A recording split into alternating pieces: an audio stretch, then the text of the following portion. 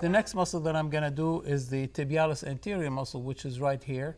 And this muscle is also innervated by the peroneal nerve.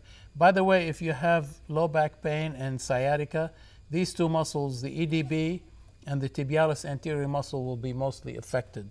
And the tibialis anterior muscle is right here. And I stick the muscle like so. Here we go. Now the needle is inside the muscle. I do the insertional activity. Now I ask her to activate the muscle a little bit, and I start acquiring. Go ahead. And these dots fall inside the cloud.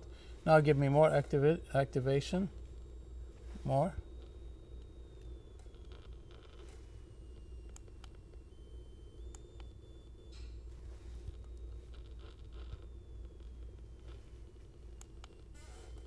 Again, they still fall inside the cloud. Now this is full activation. And all of them, most of them fall inside the cloud, so that's okay. Now relax your muscle. And that was the tibialis anterior muscle.